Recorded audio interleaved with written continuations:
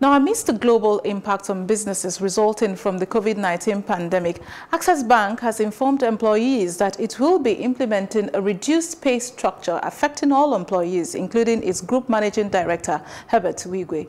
The reduction is anticipated to significantly reduce the bank's operating expense as it navigates the uncertainties of the global pandemic. I think if there's one thing that has come out of this whole lockdown period, and the fact that digital is the way forward, is the fact that we do not need the same complements of staff to take us to where we're going. It's also shown that non-essential service, particularly from the outsourced staff, may not be at the levels that may be required going into the future. So we probably don't need as many security men as required, even to the fact that we're not going to have all our branches open between now and December. We certainly don't need all the security men. We don't need all the tea girls. We don't need all the cleaners. We don't need all the tellers, etc., etc. So that number of staff, which represents 75% of our staff strength, I think is one that we need to basically speak with their employers with a view to getting them, or to rationalize to the levels that we think will be necessary to basically sustain a mean but actually customer service-oriented institution. So we are going to be looking at that, and as I speak to you today, there are several discussions that will go on with a view to making sure that we rationalize and bring those numbers to what are acceptable numbers for institution, given the days ahead that we see. The second has to do with our professional costs.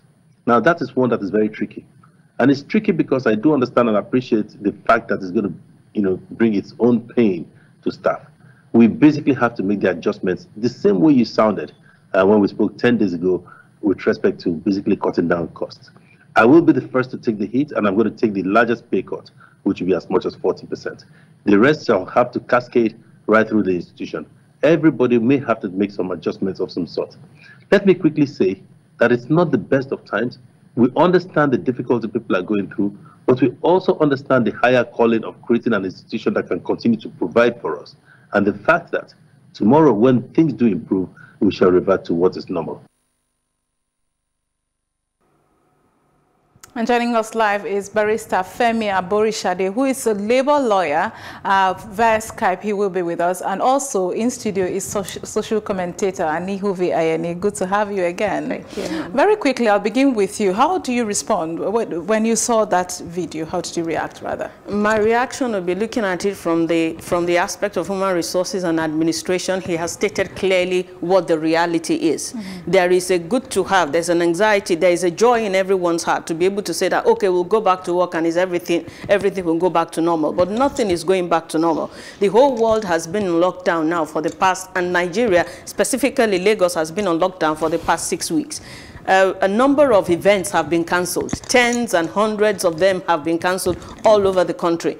Now, what he's now saying, what he has said categorically is that, what you can look at from this is that certain activities that go on a daily basis have necessitated the need for certain branches of Access Bank. They've necessitated the need to increase staff in some areas of Access Bank. Now, some of those activities are no longer in existence, Amaka. Some of those activities have stopped. And so the income that is coming from those activities that will cushion the salary of the staff, that is what he's talking about. Those activities are no longer there. If those activities are not there, the branch does not need to be there. They will not need all the ad hoc staff that they have to make sure that the bank is functioning. Rather, they do this now than having to say, oh, people are working and they are not being paid salaries. I think he's just been very factual as to what is on ground and what is staring him in the face. Right. Okay, let me go to you now, Mr.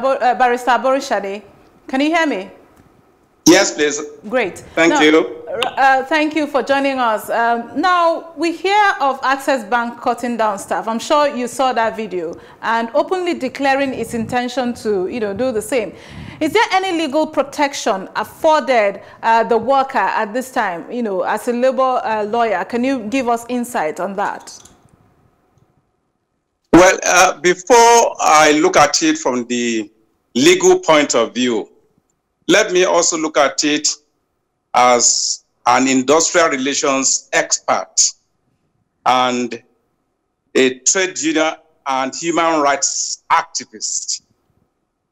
From that point of view, I would want to call on the trade unions, the central labor organizations, the union to which the workers in Access Bank belongs, for all of them to put pressure on government to ensure that legislations are passed to protect jobs and to protect salaries of workers during this difficult period. That is what has happened in several countries of the world, where special funds are set aside specifically for paying workers during this difficult period. In Denmark, for example, 2.6 billion Denmark kroner, the Danish currency, was set aside for the payment of between 75 and 90% of salaries of workers in the private sector, so that the employers would then pay between 25 and 10% of wages of the workforce.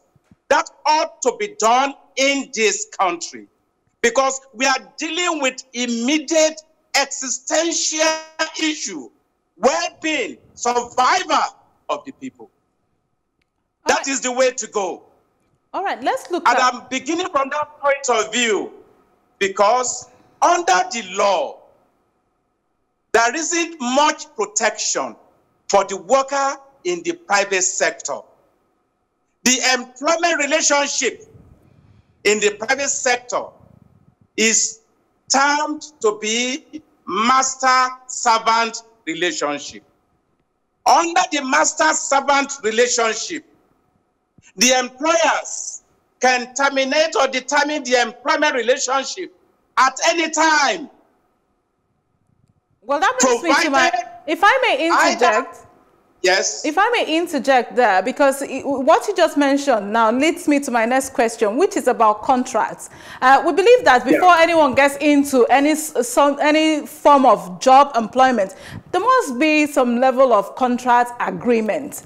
Now, are there contractual terms that apply to a suspension of contract not applicable under these kind of circumstances? Yes, there are. Yes, there are.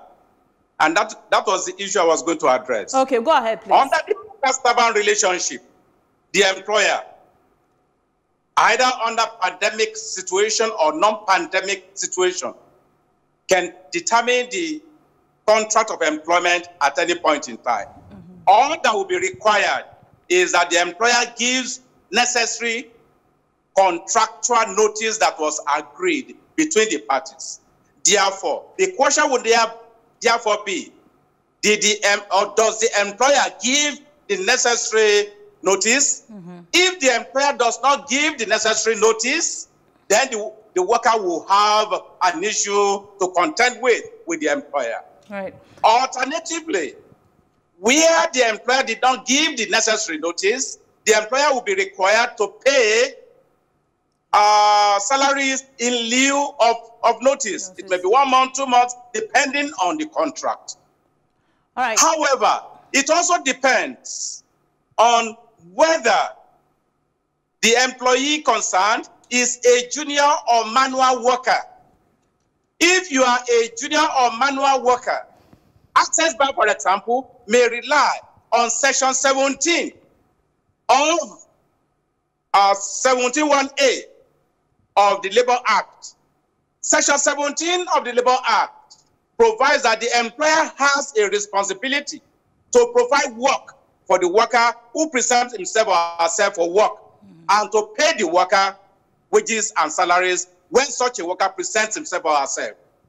However, under Section 17(1)(a), under emergency temporary situations, such as the pandemic situation of lockdown, the employer is allowed not to pay salaries for the period the worker does not present himself or herself for work. Under such a situation, for the very first 1 week, the worker will be entitled to only payment for the first day of that temporary period. If the period of emergency exceeds beyond 1 week, then the employer will require the authorization of a labor officer. Therefore, the question therefore would be whether or not the employer, Access Bank in this context, obtains the consent of a labor officer before determining the employment contract. Another clause that may be in the contract of employment is what we call force majeure clause. Force majeure clause is a clause that provides that in the occurrence of an event, an unforeseen event, beyond the control of any of the parties, the parties are freed from the obligations under the contract. However, it is not usual, it is not common to have force majeure clauses in regular employment contracts.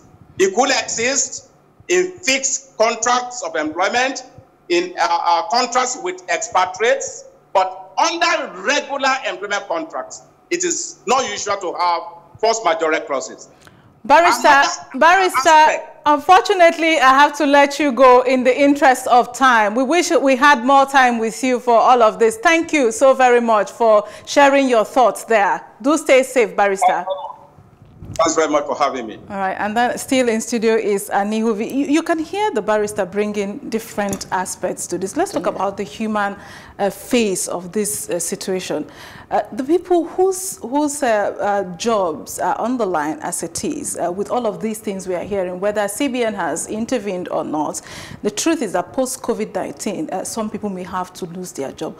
What should they be doing now in preparation for this almost inevitable thing that will happen? That is going to happen. You see, I'll look at it in these two ways. One of the ways that I'm going to look at it is the structure of the Nigerian business environment. The Nigerian business environment is market-driven and it is capital-driven. It is not people-driven. Right. If it is people-driven, we will then be able to have jobs in Nigeria that have people in Nigeria that can take those jobs. If we had a lot of aggregate jobs in Nigeria now, we have hundreds and millions of Nigerians that we can put into jobs, but we don't have enough jobs on the aggregate value chain that will employ those kind of people. Because of that, you have jobs in the labor market that doctors are working in banks. You have nurses that are working in banks. Because of that, and you see all this, you see these systems now going on and on and on because people want a job. From what the barrister has been saying about the laws that need to come into place in Nigeria, for those type of laws to work very well in Nigeria, in all fairness, to those who are investing into these businesses, let us look at laws of business in Nigeria that are more people-driven than market and capital-driven. When that happens, then you can get a balance. You can have jobs on the value chain of virtually every single area that creates jobs in Nigeria, in education, in healthcare, in agri. When you talk about the fact of the staff, I know for a fact that some of these outsourced companies, especially the outsourced staff that have been taken out of their own organization, they do what is called the other side. Not just the other side, they say they call it part B. What is the other alternative? Right. What happens when you lose your job? Because these outsourcing contracts are tightly written. They have been written to say that at any time this job might go. Because of that, they have started preparing their staff. What I would tell the staff is this: if they're not saying that they're going to fire you and there is no money tomorrow, right. Some of them may get fired and be given the money. Whatever money they are given, they should invest it in a business that is of benefit to them. And also the 25% they can take from their pension, which they have been given into, they can use that to start something rather than just spending it on frivolities. I want to say thank you so very much, Anihuvi, for your interventions there.